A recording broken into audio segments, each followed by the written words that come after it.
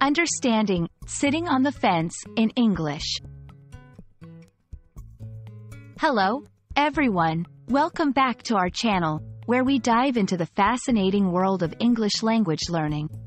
Today, we're exploring a very common but intriguing phrase, sitting on the fence.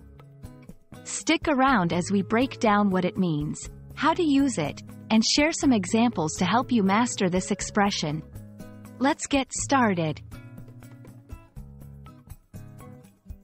Sitting on the fence is an idiomatic expression used to describe someone who is undecided or neutral about a decision or opinion. Imagine sitting on a fence, not choosing which side to jump down to. This phrase captures the essence of indecision, where one is hesitant to pick a side in an argument or make a choice between options.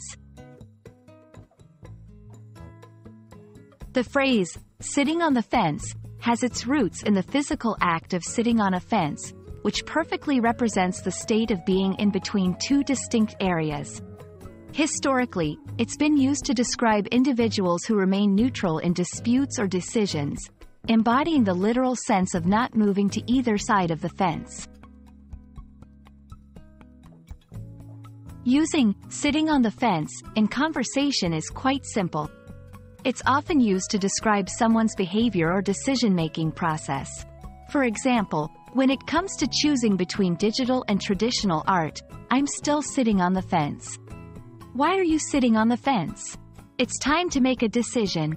It can be used in various contexts, from casual discussions about preferences to more serious debates where a clear stance is expected.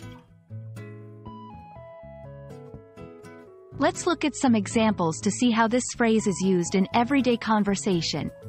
Despite the heated debate, Alex remained sitting on the fence, unwilling to choose a side. The manager is sitting on the fence about who to promote. Both candidates are equally qualified. Sitting on the fence won't help. Sometimes, you just have to make a tough choice. These examples showcase the versatility of the phrase in expressing hesitation or neutrality. Understanding the phrase, sitting on the fence, can add a layer of nuance to your English communication, especially when discussing opinions, decisions, or debates.